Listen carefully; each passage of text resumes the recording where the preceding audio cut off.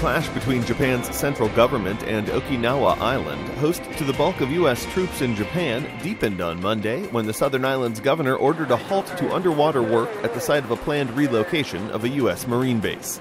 Prime Minister Shinzo Abe's government and Okinawa have been on a collision course since anti-base conservative Takeshi Onaga was elected governor last November and ruling party candidates were trounced in a December general election.